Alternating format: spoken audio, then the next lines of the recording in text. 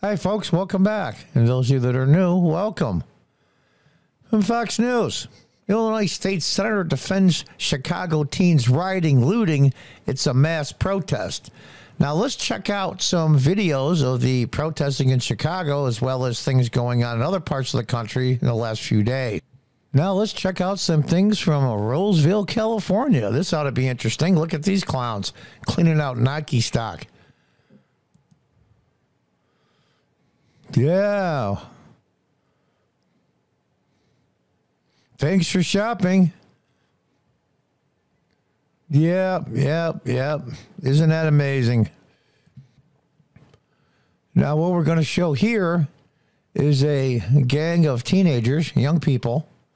Looks like the vast majority black. And I say that because it matters in this case, because you'll see in the middle there, they're ganging up on this white lady. Now, I don't know what instigated it, but nothing instigates this kind of violence. You reap what you sow. This is in, I believe, Chicago. Let's check it out. Now, see her there by the front door? See her there? They're just going to just attack her.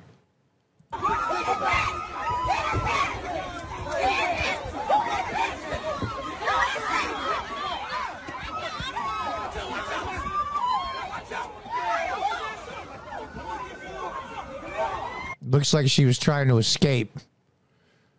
It's amazing to me. All of these kids should be in jail. All of them. So what's going on? What's happening? Now, this is the rioting in Chicago that the article is talking about. We're going to go back to the article. And check this out. Now, there's no sound, thankfully. I mean, look at this. Smashing cars. What did they say? There were 15 people arrested. All these people are having an unlawful assembly. They all should be in jail, if not juvenile hall or whatever they have in Chicago. And look how the Chicago police has to guard people going to the bus. You reap what you sow. Now, everybody's saying, well, our society and our culture is falling apart. In part, that's true. But this is just a logical step from the last decade plus of progressive, liberal mayors, Democrats all, that have let people out of jail, brought down their sentences from the lady testified today in New York to the congressional hearing. From gang murder and second-degree murder on her son, who was a veteran, down to a lesser charge, and the guy's going to get out in less than 2 years for killing her son, cutting him, stabbing him repeatedly, and left him laying on the sidewalk, 2 people to bleed out. And what happened after this poor mother was testifying in outrage, and rightfully so? A lot of the Democrats said that those were props for the Republicans. This lady lost her son, and they said she was a prop, and there was more than just her. You probably catch some of the video on YouTube here. You know, I'm not saying these people deserve it, but it gets to a point where they just got rid of Lori Lightfoot. So they replaced him with an even more liberal progressive mayor. These people just don't get it. Is this a good thing this is happening? No, but I think it's waking people up. That 10% in the middle, or that 10% of Democrats that still vote D no matter what, are starting to wake up that this isn't working. Will they hold their nose and vote for Republican mayors and city councils and district attorneys? We'll have to see. Let's watch the rest. I mean, this is amazing to me. Look, it takes 4 police officers to escort these 5 people to make sure they're safe to the parking entrance. This is insane. Absolutely insane. And it's happening all over the country. New York, Chicago, Los Angeles. Just teenagers. Look at them. Look at them. That is an unlawful assembly. And that's the way that is. So there you go, folks. Illinois State Senator, this is from Chicago, defends Chicago teens rioting, looting. It's a mass protest. Oh, I see how it works. Causing way more damage than the so-called January 6th insurrectionists. And they're still in jail over 2 years later. And this guy is saying it's okay. He calls teen riot a political act and statement. Oh, boy, I'll tell you, maybe I'm mistaken. These people suck so bad. And this is going to continue to get worse and worse and worse and worse until people wake up. Now, I hope it doesn't happen.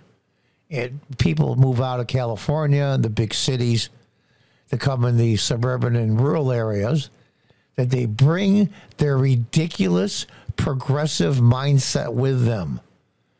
They're like a carrier of a virus almost. How does that go? Don't become a missionary when you move out of big cities. Become a refugee. A missionary will spread the word, and the word you spread is progressivism. It's failed. Let's read on. An Illinois State Senator defended the Chicago teen takeover that unfolded Saturday night and left multiple boys shot, claiming it was simply a mass protest against poverty and segregation. I'll bet, because I know New York is, that Chicago is majority a minority. What the hell are you talking about segregation? You just went from a gay black mayor to female to a progressive black male. What am I missing here? Two-thirds of the city council is non-white, if not 3/4 in Chicago. The chief of police, all the way down, all the heads up, and all the police department are all non-white. What's the segregation? You people are insane. Radler Peter, who represents parts of Chicago, responded to the chaotic scene that saw hundreds of local youth smashing car windows, jumping on surrounding vehicles, and firing guns in the streets. Where's the anti-gun people? Wait, I got a suggestion here. Here they are right here. Crickets. Crickets. Rather than condemn the chaos that left tourists running in fear, Peter suggested it was a mass protest with guns. Since I'm a glutton for punishment, I'm sure I'm going to get the most unhinged crime weirdo replies. See, that's what they think. They think normal people are weirdos. I would like to look at the behavior of young people as a political act and statement, Peters wrote in Twitter post Saturday. It's a mass protest against poverty and segregation. Rest in peace to my mentions. Look at this moron. He'll get reelected, and he'll get reelected, and he'll get reelected. Hundreds of police officers were called to the scene, arresting 9 adults and 6 juveniles in connection with the riot. According to Fox 32, a man was taken to the hospital for being beaten by a group of teenagers after they jumped on and smashed his windshield while he and his wife sat inside. WLS reported a 6-year-old boy being shot in the arm, and 2 teenage boys aged 16 and 17 were also shot in the crowd, according to Fox 32. And there's a picture of a still from the video we saw. Mayor-elect Brendan Johnson, here we go, the progressive who will succeed Lori Lightfoot. You reap what you sow. When are these people going to learn? Rudy Giuliani has a lot of faults, just like Trump. But Giuliani did a hell of a job in the 1980s cleaning up New York. And I think Trump did a hell of a job when he was president. It's not the personality, it's the policies. It is not constructive to demonize youth. Are you kidding me?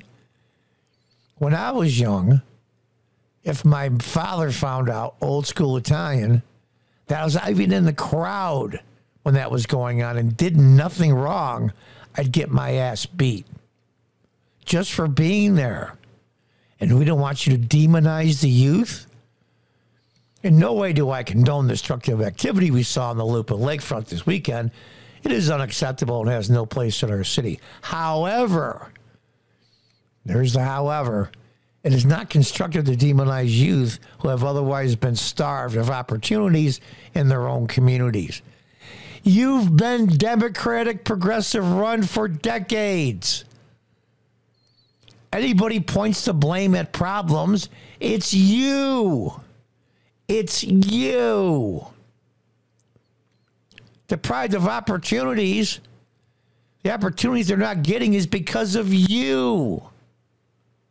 It's amazing to me. When are people going to wake up? And I pray, like I said, that these people that move out of the big cities in droves and go in the suburbs and the rural areas, that they become refugees and not missionaries. They're going to bring that virus called progressivism into the rural areas.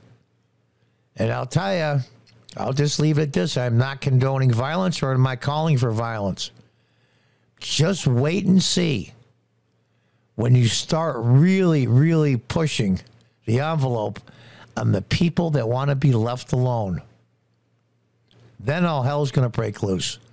Do I consider violence a good thing? But nobody should be surprised. No one. This is a very logical conclusion, and it's going to get a lot worse before it gets better. You reap what you sow. How is this going to turn out? It'll eventually burn out in billions in damage, and God knows how many people will die, be shot or injured. Who knows? Just like remember the summer of love in 2020. And these morons voted for more of the same. I don't feel sorry for the people anymore. I'll bet you those people that were jumped by the young people, I'll bet you 80 to 90% of them voted Democrat in the last election. What's the saying? You do the same thing over and over and over and expect a different result is the definition of insanity. Until next time, goodbye and good luck.